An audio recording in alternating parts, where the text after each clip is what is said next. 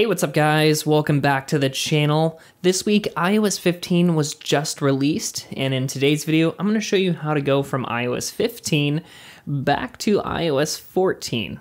So, let's go ahead and just jump into things. But before we do, I'd like to give a huge shout out to our friends over at Surfshark. Now, if you've yet to hear me talk about Surfshark, they have an awesome VPN service and an awesome deal going on right now. You can use the promo code ICU at checkout to get Surfshark 83% off and 3 months entirely free.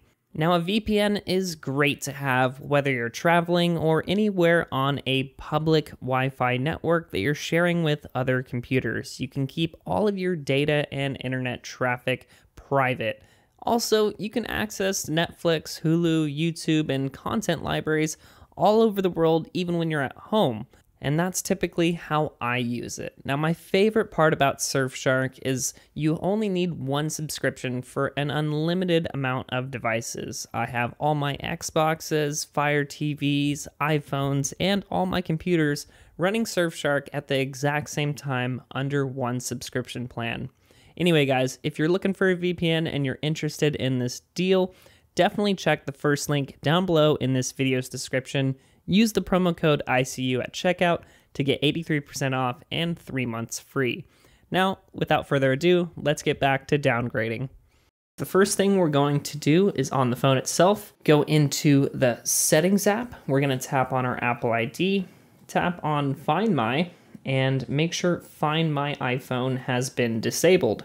All right, with that out of the way, next we are going to plug our iPhone into our computer. Yes, you will need a computer for this downgrade process. Either Mac or Windows though, both work. Once you plug it in, if it's the first time, you're going to trust the connection both on the iPhone itself and on your computer. You go to your iPhone tab, either in Finder on a Mac or iTunes on Windows, and tap Trust. Now, while we're on this tab, the first thing we're going to do is create a local backup to your computer itself. We're not going to create an iCloud backup. So once everything loads, we're going to select the second option right here to back up our data to our Mac or PC and click Backup Now.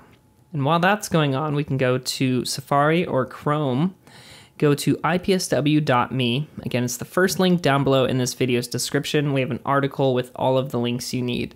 So once we're on ipsw.me, we're going to select iPhone.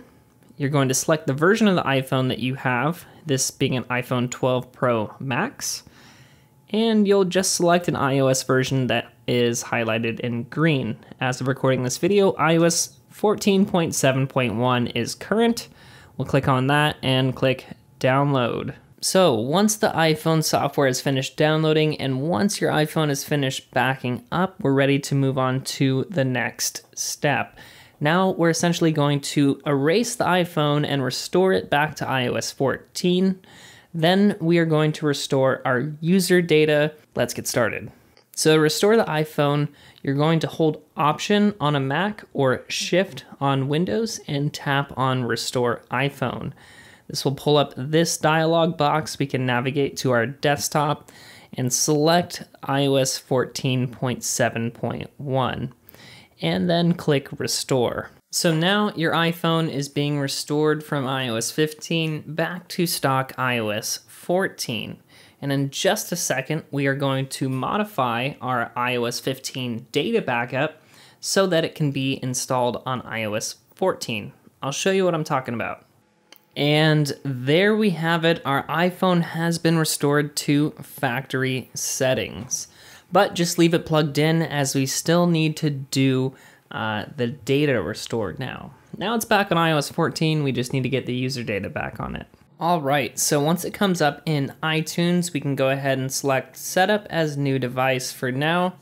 Now we can tap on Manage Backups, and we're going to right-click on this backup that we just created and click Show in Finder. Now, I'll have Windows steps down below in this video's description, but we're going to go into this folder and open up Info plist just with a text editor. That will be fine for this job. let's go text edit. And you can type Apple F just to search for product. And we're looking for product version. So right here it says iOS 15. We can just change that 5 to a 4 and then save. So Command S and exit out of this now.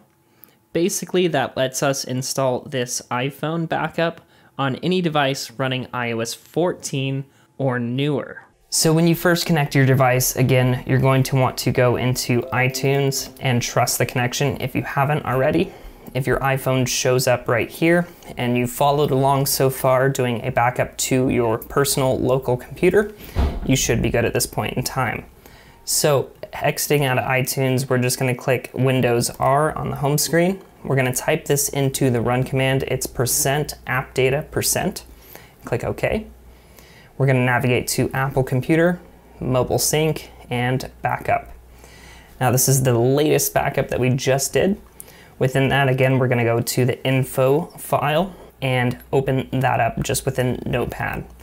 Again, we're going to scroll down right here. You can either search for this, I just happen to see it, but product version, we're going to change 15.0 to 14.0, and then go ahead and save that file. So now on Windows, you can go back into iTunes and get ready for the restore. So with that change in place, I had to disconnect and reconnect my iPhone for this to pop up, but you can click Restore Backup.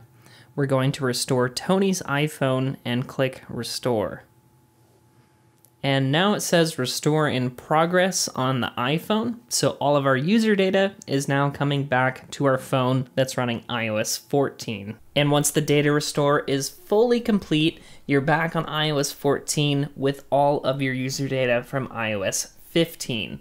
So that pretty much concludes this video, guys. Thank you so much for stopping by. I'll catch you real soon in the next video, but until then, this is Tony, signing out.